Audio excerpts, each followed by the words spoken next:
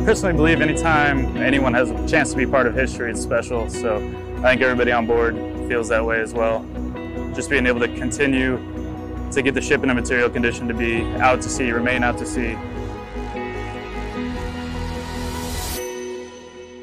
I think we've all bought into being the best, and I think it takes the best to continue to get a boat of this age. But I think she's in a great material condition, and being able to showcase her jobs to go out to sea nonstop.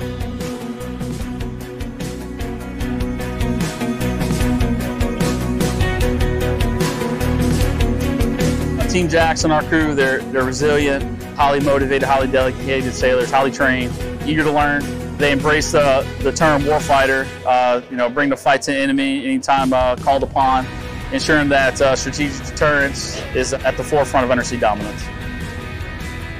I can't be nothing more than proud of the guys. It's about them.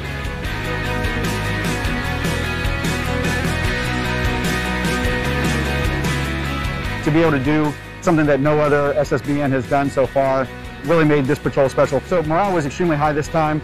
We took a lot of pride in it, keeping up the same operational availability as when she was first commissioned. All the training that we put into it, everything that we've done to get her materially ready to go to sea, to fight casualties, to pretend to be in strategic scenarios, to have done really well was definitely a highlight of this patrol.